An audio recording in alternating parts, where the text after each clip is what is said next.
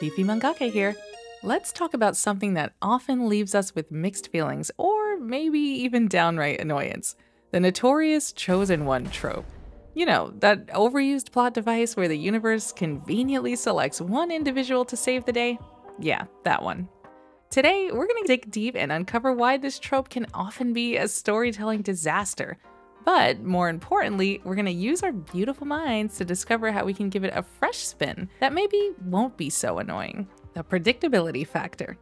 We all love a good surprise, right? Unfortunately, the Chosen One trope has become so predictable that it often feels like we're reading the same story over and over again, no matter what the universe is. The moment we spot a protagonist with an extraordinary birthmark, or we see some ancient prophecy foretelling of someone coming thousands of years later to save the world, we can usually already guess what's coming. This predictability really diminishes the element of surprise in the story overall, and it makes it lose its sense of excitement and adventure because we already know what's coming. Many readers crave originality and a touch of the unexpected to keep them hooked. So it's essential for us to find ways to break free from this cycle of predictability if we intend to use the Chosen One trope. One way to do this is by introducing unconventional twists within the trope itself. For example, instead of the chosen hero being an exceptional fighter, which we all come to know them as, let's make them someone with a unique ability or a skill that's not traditionally associated with heroism. Perhaps our hero possesses an extraordinary talent for diplomacy, or possesses deep knowledge of ancient lore that exists in their world. If we can defy these stereotypical characteristics of heroes, we can also breathe a little bit of new life into this trope and create an intriguing narrative that keeps readers guessing.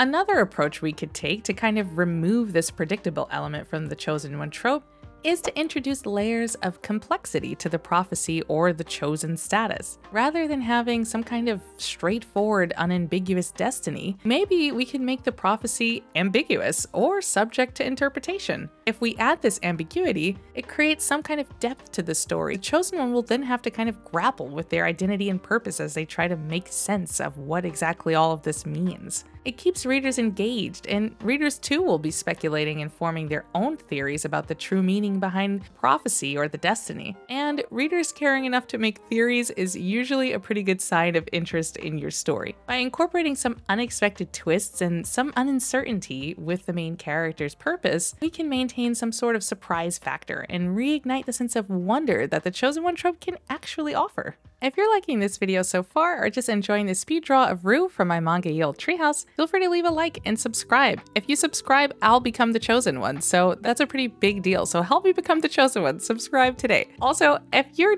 in agreement or disagreement, leave some comments, have some discussions around this. These literary topics are so interesting to chat about because we all have different perspectives on them. So sound off, my friends. Okay, let's keep going. It all comes down to me.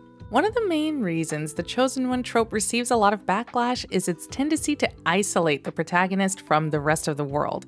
It often presents a narrative where all the hopes of salvation lies solely on the chosen hero, leaving little room for other characters to have any agency or contribute significantly to the story. This isolation can make the protagonist feel really detached and, quite frankly, unrelatable, and audiences may struggle to connect with a character burdened with such a heavy responsibility. So, how can we fix this exactly? Well, I think we need to shift the focus from a single individual to a collective effort. By creating a team of colorful characters with their own strengths and weaknesses, we not only distribute the burden of saving the world, but also foster camaraderie, collaboration, and meaningful relationships. Each character brings a unique perspective and skill set to the table, and this contributing to the success of the mission. This not only enhances relatability, but also allows readers to see themselves in different characters, pick a favorite, and find inspiration in their teamwork. And again, when readers care enough about your characters to pick a favorite, that's usually a good sign. You could take this even further though.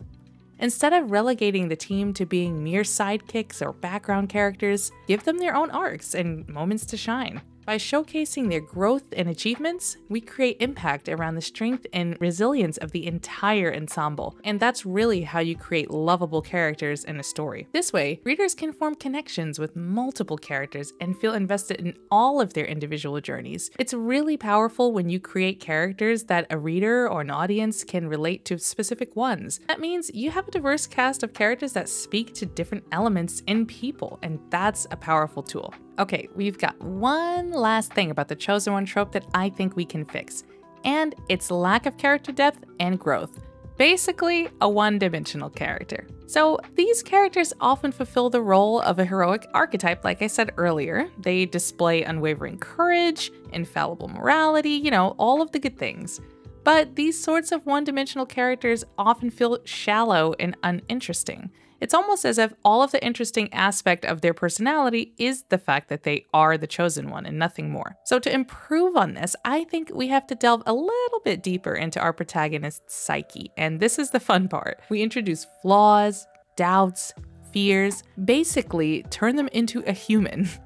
By humanizing our chosen heroes, we make their journey a lot more relatable and provide opportunities for growth and character development. And I personally think the secret sauce of a good character are really complex and interesting narrative arcs for that character, not flatline emotions and personalities. Let them face internal conflicts, let them struggle with their responsibilities, maybe even question their worthiness or consider quitting from their chosen one destiny. Through these challenges, you allow them to evolve and transform, and ultimately that will resonate with people on a much deeper emotional level. You can also explore the consequences of the chosen one's status. Dive headfirst into the psychological and emotional toll it takes on them. I personally never enjoyed how many chosen ones just go with the flow and do exactly as the prophecy foretells that they do, with absolutely no consideration to how that's mentally burdening them. So you can take the opportunity to illustrate that. The weight of expectation, the sacrifices they have to make, maybe the doubts that they face,